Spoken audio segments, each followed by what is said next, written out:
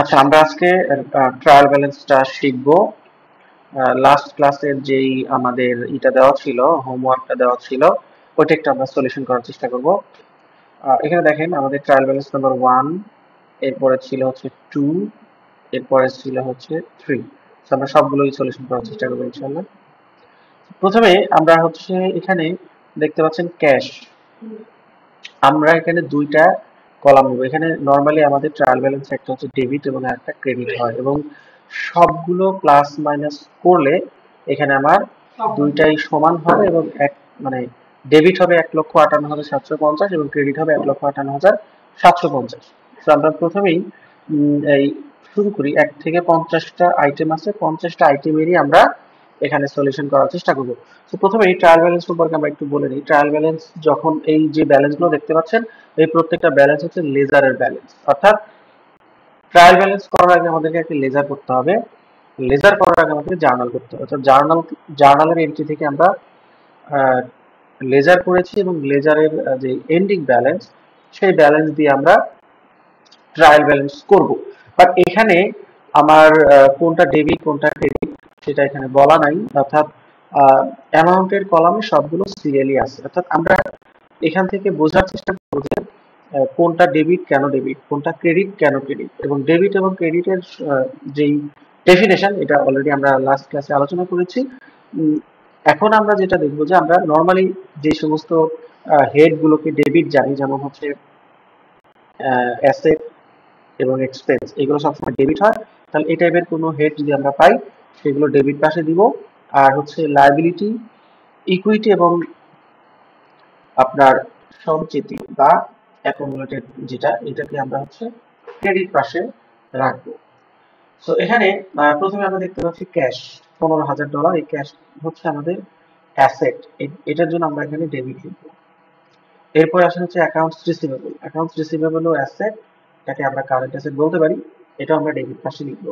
এরপর আসে হচ্ছে প্রিপেইড ইন্স্যুরেন্স, অর্থাৎ কোনো খরচ যদি অ্যাডভান্স দেওয়া হয় সেটা হচ্ছে অ্যাসেট, সেই কারণে এটা অ্যাসেট হবে, তার মানে এটা ডেবিট হবে। এরপরে আসেন হচ্ছে ইনভেন্টরি।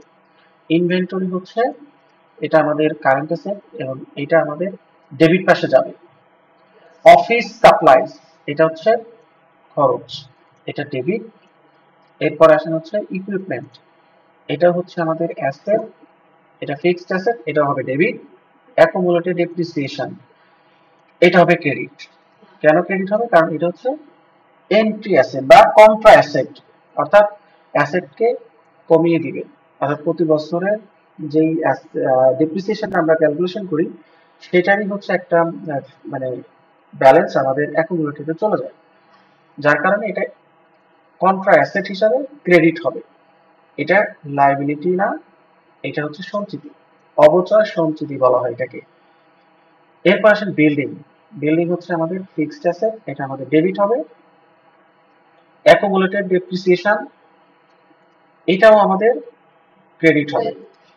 ওকে, এরপরে আসেন হচ্ছে অ্যাকাউন্টস পেয়েবল। অ্যাকাউন্টস পেয়েবল হচ্ছে লায়াবিলিটি। দেখেন আমরা এর আগে ডেবিট ক্রেডিট শিখেছি, সেটার কারণটাই হচ্ছে যে আমরা যেন ধরতে পারি যে কোনটা অ্যাসেট হিসাবে ডেবিট, কোনটা এক্সপেন্স হিসাবে ডেবিট, কোনটা লায়াবিলিটি হিসাবে ক্রেডিট, কোনটা ওনার্স ইকুইটি হিসাবে ক্রেডিট।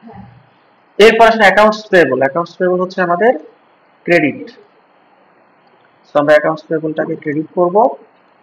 এরপরে আসেন স্যালারিজ পেয়েবল, অর্থাৎ এটাও ক্রেডিট, এটাও লায়াবিলিটি।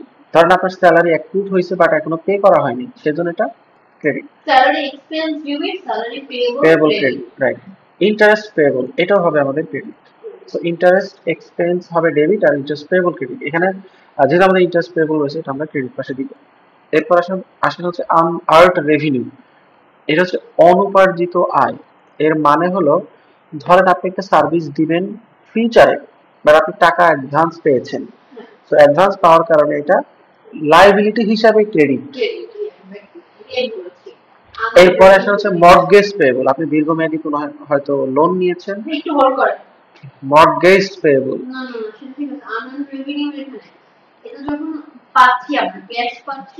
আচ্ছা, ক্যাশ আমরা পেয়েছি, সেটা আমার এখানে দেখানোর দরকার নেই, এটা অলরেডি আমার ক্যাশে চলে গেছে। ক্যাশে ক্রেডিট, আর যখন এটা হচ্ছে এটা আমার অনুপার্জিত আয়, যখন এটা আয় উপার্জন হয়ে গেল তখন যখন উপার্জিত হবে তখন এটা ডেবিট হবে এবং সার্ভিস রেভিনিউ হবে ক্রেডিট। ঠিক আছে। আচ্ছা, এরপর হচ্ছে মর্টগেজ পেয়েবল, এটা হচ্ছে আমাদের লাইবিলিটি, এটাও ক্রেডিট। মর্টগেজ পেয়েবল লায়াবিলিটি না হয়। আচ্ছা, এটা হচ্ছে আমরা লোন নিয়েছি, লোন আমরা হয়তো কোনো কিছু বন্ধক রেখে, মর্টগেজ পেয়েবল মানে হচ্ছে বন্ধক রেখে আমি লোন নিয়েছি, সেটা ব্যাংক থেকে হতে পারে বা ফাইন্যান্সিয়াল কোনো প্রতিষ্ঠান থেকে হতে পারে, যার কারণে এটা হচ্ছে লাইবিলিটি। এরপরে নোটস পেয়েবল, নোটস পেয়েবল হচ্ছে এটাও আমাদের লাইবিলিটি, এটাও আমাদের ক্রেডিট হবে। নোটস পেয়েবল নোটস পেয়েবল হচ্ছে ধরেন আমাদের লাইবিলিটি দুই ধরনের হয়, একটা হচ্ছে অ্যাকাউন্টস পেয়েবল, একটা নোটস পেয়েবল। আমরা যদি আহ, অর্থাৎ মানে কোনো নোট, অর্থাৎ আমি প্রতিশ্রুতি দিলাম যে আমি আগামী 3 মাসের মধ্যে টাকাটা পেমেন্ট করব, এইটা আমার নোটের মাধ্যমে উল্লেখ থাকবে। ঠিক আছে, 3 মাস হতে পারে, 2 মাস হতে পারে, 4 মাস হতে পারে। তো এই জন্য এটাকে আমরা হচ্ছে মানে অ্যাকাউন্টস পেয়েবলের চাইতে একটু বেশি লেন্দি সময়ের জন্য এইটা হচ্ছে পেয়েবল থাকে, বিধায় এটাকে নোটস পেয়েবল বলে। এবং এই নোটস পেয়েবলের জন্য আমাদের একটা লিখিত দস্তখত থাকে যে আমরা 4 মাসের মধ্যে টাকাটা পরিশোধ করবো। ঠিক আছে, এই জন্য এটা নোটস পেয়েবল হিসাবে ক্রেডিট। বাট কোনো ধরনের প্রতিশ্রুতি না থাকলে, ধরেন আমি একটা প্রোডাক্ট পারচেস করেছি যেটা আমি হয়তো 1 মাসের কম সময়ের মধ্যে টাকাটা পরিশোধ করবো, সেই ক্ষেত্রে এটা আমার অ্যাকাউন্টস পেয়েবল হয়। বাট 1 মাসের বেশি যদি চলে যায় তখন সেটাকে আমাকে লিখিত দিতে হয় যে আমি 3 মাসের মধ্যে টাকাটা শোধ করে দিব, ওই নোটটাকেই বলা হয় নোটস। ঠিক আছে, এবং যেহেতু টাকাটা পে করি নাই, যার জন্য এটা পেয়েবল আছে, এই জন্য এটা ক্রেডিট। এরপরে আসেন হচ্ছে কমন স্টক, এটা হচ্ছে ক্যাপিটাল বলতে পারি আমরা, সেটা আমাদের হচ্ছে ক্রেডিট হবে। এরপরে আসেন হচ্ছে কমন স্টক মানে সাধারণ মূলধন। ঠিক আছে, কমন স্টক মানে সাধারণ মূলধন, যেটা মানে আমরা ক্যাপিটাল এর অল্টারনেটিভ বলতে পারি। ঠিক আছে, হ্যাঁ মূলধন। তারপর হচ্ছে হ্যাঁ হ্যাঁ রিটেন আর্নিং, এটা হচ্ছে আমাদের সাধারণ সঞ্চিতি, এটাও আমাদের লাইবিলিটি পাশেই থাকবে। হ্যাঁ, রিটেন আর্নিং হচ্ছে সাধারণ সঞ্চিতি, এবং এটা হচ্ছে আমাদের প্রফিটের অংশটা প্রত্যেক বছর আমরা যখন প্রফিট অ্যান্ড লস থেকে ট্রান্সফার করি, করে আমরা এই রিটেন আর্নিং এ দিয়ে অ্যাড করি। ঠিক আছে, ধরেন 2023 সালে আমার 1 লক্ষ টাকা লাভ হয়েছে, এই টাকাটা আমি 2024 সালে রিটেন আর্নিং এর সাথে যোগ করব। ঠিক আছে, এটা মানে রিটেন আর্নিং এর বাংলা হচ্ছে সাধারণ সঞ্চিতি, সাধারণ সঞ্চিতি। আচ্ছা, এরপর ডিভিডেন্ড, ডিভিডেন্ড হচ্ছে আমার লভ্যাংশ, এটা হবে ডেবিট। হ্যাঁ, এটা হবে ডেবিট, কারণ এটা খরচ, কোম্পানির জন্য খরচ, আমরা সবসময় কোম্পানির হিসাব করি। হ্যাঁ, এমপ্লয়ীদের বা মালিকও নিতে পারে, মালিক পক্ষই নেয় লভ্যাংশটা। ধরেন আমি এবং ধরেন মিস্টার জাহিদ, দুইজনে হচ্ছে বিজনেস পার্টনার। ঠিক আছে, আমরা এখানে ইনভেস্ট করেছি, ইনভেস্ট করার কারণে আমাদের ইনভেস্টটা হচ্ছে এখানে ক্যাপিটাল হিসাবে থাকবে। এরপর যখন আমরা এই ইনভেস্ট থেকে যে প্রফিটটা হবে, সেই প্রফিট আমাদের সবসময়ই হচ্ছে সাধারণ সঞ্চিতিতে গিয়ে অ্যাড হচ্ছে। এখন আমরা যদি প্রফিটের একটা অংশ উইথড্র করি, মানে ডিভিডেন্ড হিসাবে নিয়ে নেই, তাহলে এটা কোম্পানির জন্য খরচ, কোম্পানির জন্য খরচ বিধায় এটা ডেবিট পাশে আসবে। অর্থাৎ কোম্পানির লাভ কমে গেল, আমার ধরেন 1 লক্ষ টাকার প্রফিট হয়েছিল, সেখান থেকে $2500 আমি উইথড্র করলাম ডিভিডেন্ড পারপাস, ডিভিডেন্ড হচ্ছে কোম্পানির জন্য খরচ, তাহলে আমার প্রফিট কমে গেল, প্রফিট কমা মানেই তো এটা খরচ, এই জন্য এটা হচ্ছে আমার ডেবিট। আপনি আরো সহজভাবে চিন্তা করেন যে কোম্পানিতে যে সমস্ত মানে ইনভেস্টররা ইনভেস্ট করে, তারা প্রফিটের একটা অংশ নেয়, ধর এমপ্লয়িরা তো স্যালারি নেয়, স্যালারি যেহেতু খরচ, তাহলে মালিক পক্ষ যারা, তারা তো ডিভিডেন্ড নিবে, লভ্যাংশ নিবে, তো লভ্যাংশটা তো কোম্পানির জন্য খরচ, সব খরচ বাদ দেওয়ার পরে যেটা থাকে সেটা তো নেট প্রফিট, ওই জন্য এটা খরচ। সেলস রেভিনিউ, সেলস, হ্যাঁ এটা হচ্ছে আয় বিধায় এটা credit. Cost of goods sold, এটা খরচ, ডিরেক্ট কস্ট, এটা হচ্ছে আমার ডেবিট। অ্যাডভার্টাইজিং এক্সপেন্স, এটা হচ্ছে আমাদের খরচ, এটা ডেবিট। এরপর আসেন হচ্ছে রেন্ট এক্সপেন্স, এটা ডেবিট, এটা খরচ। তারপরে হচ্ছে ইউটিলিটি এক্সপেন্স, এটাও হচ্ছে খরচ, এটা ডেবিট। এরপরে আসেন হচ্ছে ডেপ্রিসিয়েশন এক্সপেন্স, এটাও আমাদের খরচ, এটা হচ্ছে ডেবিট। ইন্টারেস্ট এক্সপেন্স, এটা খরচ, এটা ডেবিট। এরপর আসেন হচ্ছে ইন্স্যুরেন্স এক্সপেন্স, এটাও খরচ, ডেবিট। এরপরে হচ্ছে স্যালারিজ এক্সপেন্স, এটাও খরচ, এটা ডেবিট। এরপর আসেন হচ্ছে ডেলিভারি এক্সপেন্স, এটাও এক্সপেন্স, তার মানে এটা খরচ।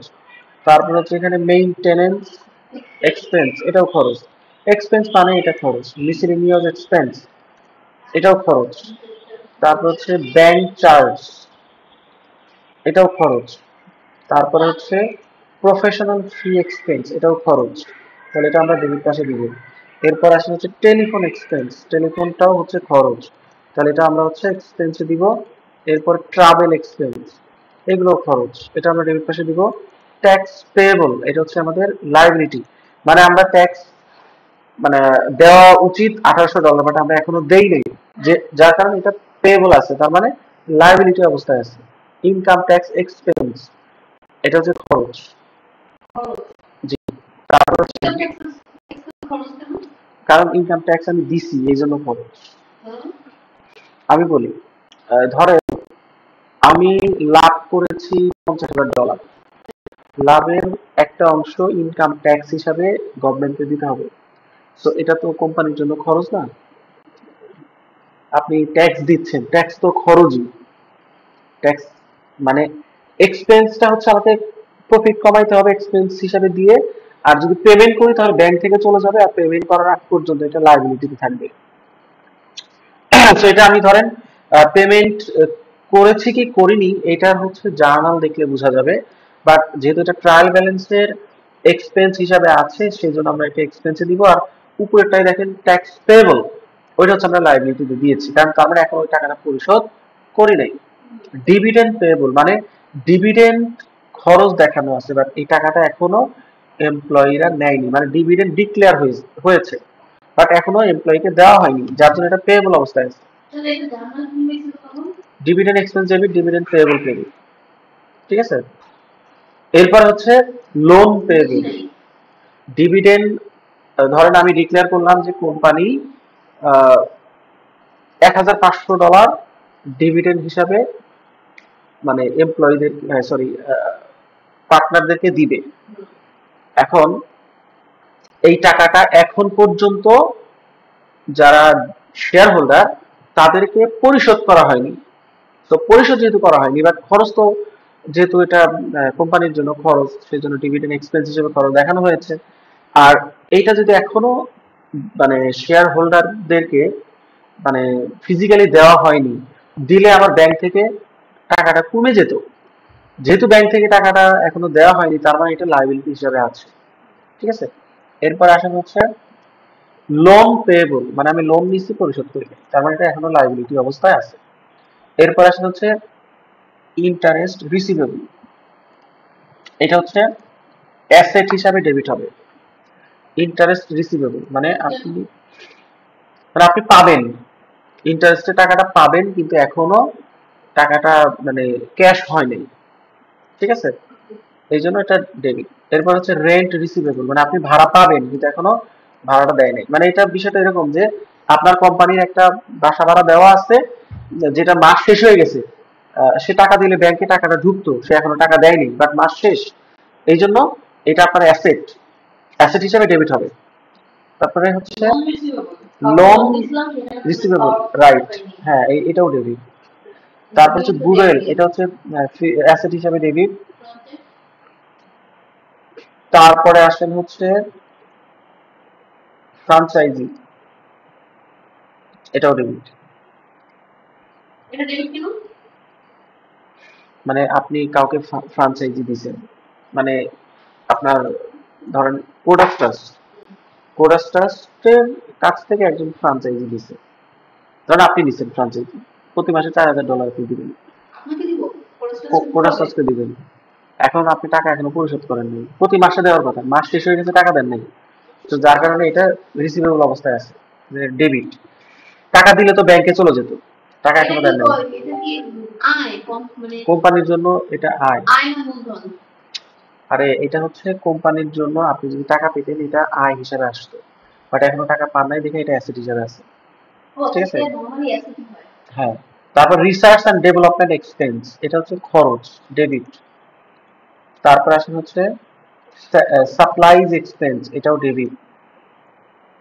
এরপর আসেন হচ্ছে আপনার সফটওয়্যার লাইসেন্স, এটাও debit. Deferred revenue deferred revenue, এটা হচ্ছে লায়াবিলিটি। আচ্ছা, তারপর হচ্ছে কি জিনিসটা কি? ডেফার্ড রেভিনিউ হচ্ছে ধরেন বিলম্বিত আয়, যেটা মানে আপনি ধরেন টাকা পাবেন, মানে আপনি হচ্ছে একটা সার্ভিস দিছেন, ঠিক আছে, কিন্তু এই টাকাটা আপনি এখনই পান নাই, পরে পাবেন। আবার বলি, ডেফার্ড রেভিনিউ, রেভিনিউ অর্থ, রেভিনিউ তো ইনকাম। একটা আছে হচ্ছে আনআর্নড রেভিনিউ, আরেকটা আছে হচ্ছে ডেফার্ড রেভিনিউ। ডেফার্ড মানে বিলম্বিত আয়, ঠিক আছে, যেটা আপনার হচ্ছে পরে আয় হবে। বুঝেননি? মাথার উপর দিয়ে গেলে হবে না, দাঁড়ান বুঝেতেছি।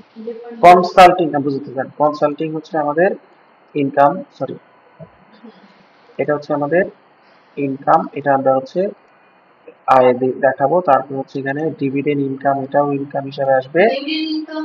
তারপর হচ্ছে আমাদের, হ্যাঁ, gain or loss of equipment, এটা হচ্ছে কি ছিল, এক্সপেন্স ছিল, এটা আমরা ইনকাম করব।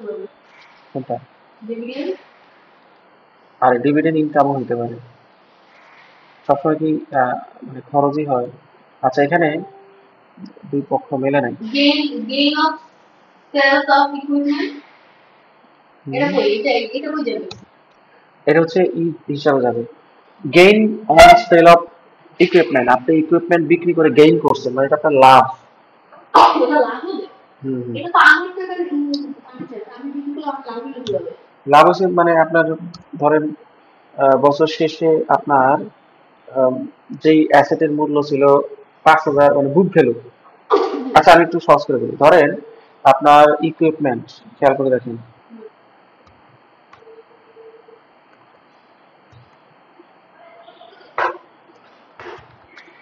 ইকুইপমেন্টে আপনার ধরেন 5 বছর পর বুক ভ্যালু আসছে হচ্ছে ধরেন $5,000, বাট আপনি সেল করছেন $6,200, ঠিক আছে। $5,000 তো আপনার হচ্ছে অ্যাসেট থেকে বাদ যাবে, ঠিক আছে, বাট 1200 বেশি সেল করছেন, এই 1200 হচ্ছে আপনার জন্য প্রফিট, প্রফিট হলে রেভিনিউ। হ্যাঁ, এই জন্য হচ্ছে, হ্যাঁ, মিলেনের কত ডিফারেন্স আছে? 1,59,000, 1,54,000। আচ্ছা, মিলে নাই কেন, এটা আমি দেখতেছি। আর এটা কি হবে?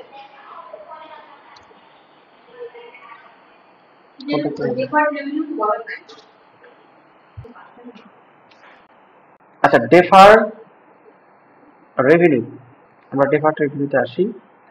ডেফার্ড রেভিনিউ হচ্ছে আপনি কোনো একটা কাস্টমারের কাছ থেকে অ্যাডভান্স পেয়েছেন, ধরেন যাকে আপনি এখনো প্রোডাক্ট অথবা সার্ভিস দেন নাই, ঠিক আছে, যার কারণে এটা অ্যাডভান্স ইনকাম হিসাবে এখানে আপনার লায়াবিলিটিতে আসবে, লায়াবিলিটি হিসাবে এটা ক্রেডিট হবে।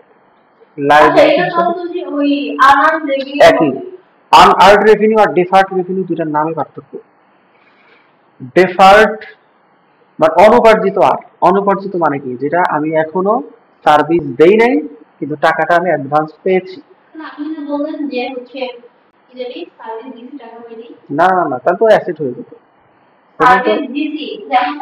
এই যে আমি বলি, এই যে দেখেন, deferred revenue is money a company receives in advance for product and service that have not been delivered or rendered, মানে হচ্ছে it's also known as a unearned revenue, customer advance or deferred income, এই তিনটা একই নাম।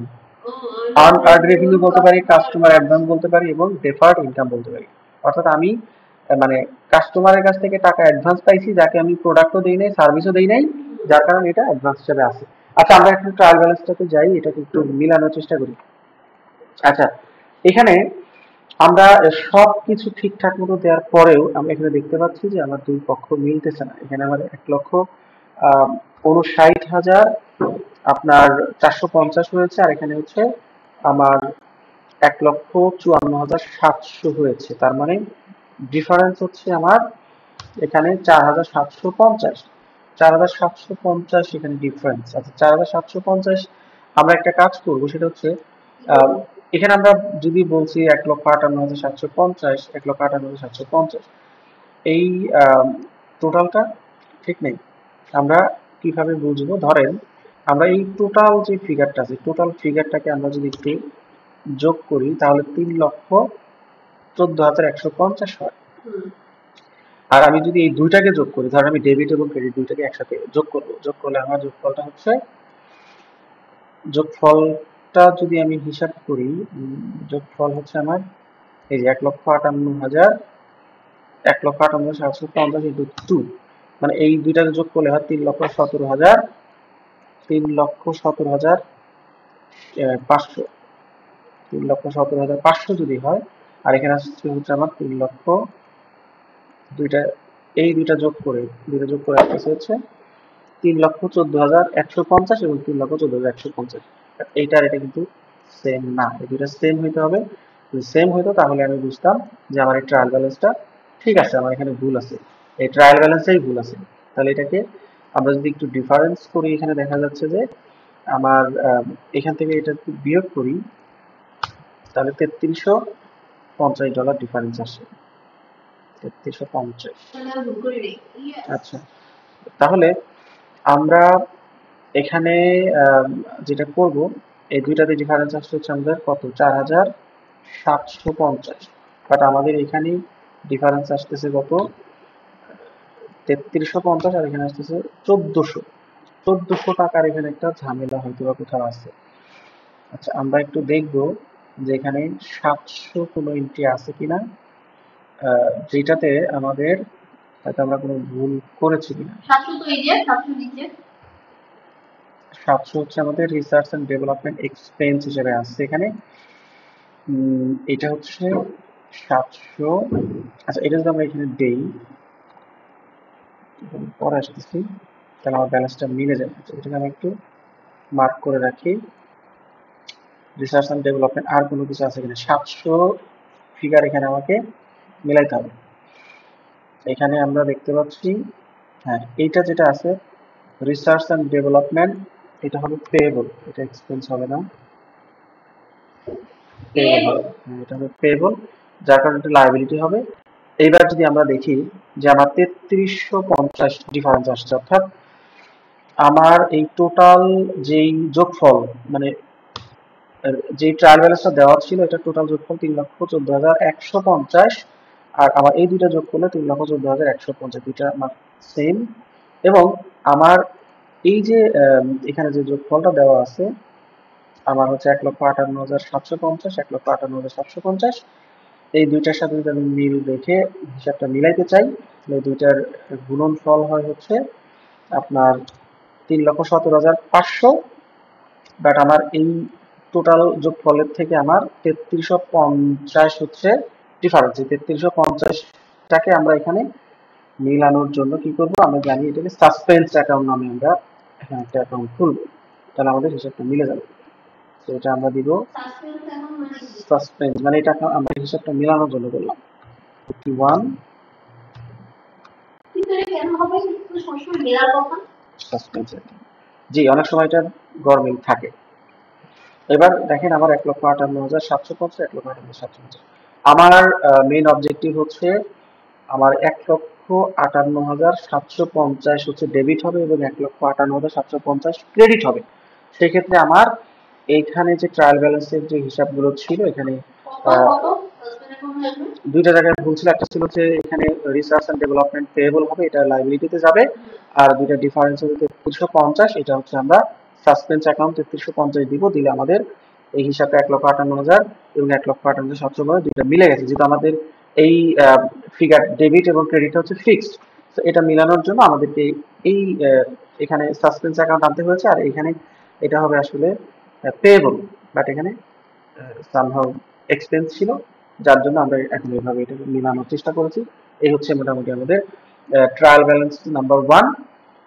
So এটা হচ্ছে আমরা solution করলাম, এবং আপনাদের জন্য হোমওয়ার্ক হিসেবে থাকবে ট্রায়াল ব্যালেন্স নাম্বার 2। না, এগুলো হোমওয়ার্ক ছিল, এগুলো করিনি। হ্যাঁ, এগুলো হয়েছে, এগুলো এগুলো করিনি।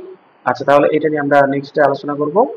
তো এখানে আমরা দেখব আগে যে কোথায় কোথায় গরমিল আছে। আপনাদের এটা হোমওয়ার্ক থাকবে, যারা যারা এই ভিডিও দেখবেন তারা এটার মানে সলিউশনটা করে আমাদের মানে কমেন্ট বক্সে আপনারা পাঠাবেন যে এখানে কত গরমিল আছে। অর্থাৎ আমার টোটাল ডেবিট এখানে যেটা আছে এটাই হবে 2,69,600, এবং টোটাল ক্রেডিট 2,69,600 হবে। আপনারা ডেবিট এবং ক্রেডিট সেম রেখে এখানে কি করলে, অর্থাৎ সাসপেন্স অ্যাকাউন্ট মানে অ্যামাউন্ট কত দিলে এই যে এটার মতো করে আমরা মিলাইতে পারি, সেটা আপনাদের জন্য হোমওয়ার্ক থাকবে। প্লাস হচ্ছে ট্রায়াল ব্যালেন্স নাম্বার 3তেও যদি এরকম কোনো সমস্যা থাকে এটারও সলিউশন করবেন। বাট মনে রাখতে হবে টোটাল ডেবিট হচ্ছে আমার 3,51,100 এবং টোটাল ক্রেডিট 3,51,100। তো আশা করি বুঝতে পেরেছেন। তো আজকের ক্লাসটা এখানেই শেষ। তো যারা যারা এটা দেখবেন তাদের এই দুইটা ট্রায়াল ব্যালেন্স আপনাদের হোমওয়ার্ক হিসেবে থাকবে। ভালো থাকবেন, ধন্যবাদ।